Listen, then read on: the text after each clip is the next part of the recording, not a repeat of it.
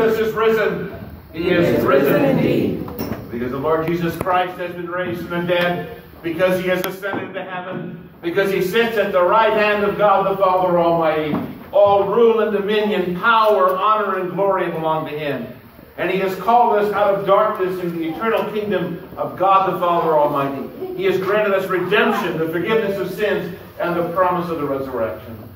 So, beloved of God, despite the frustrations and disappointments, the irritations, sometimes the tribulations and adversities of this life, know that the Lord your God has loved you and called you into light and glory and peace forever.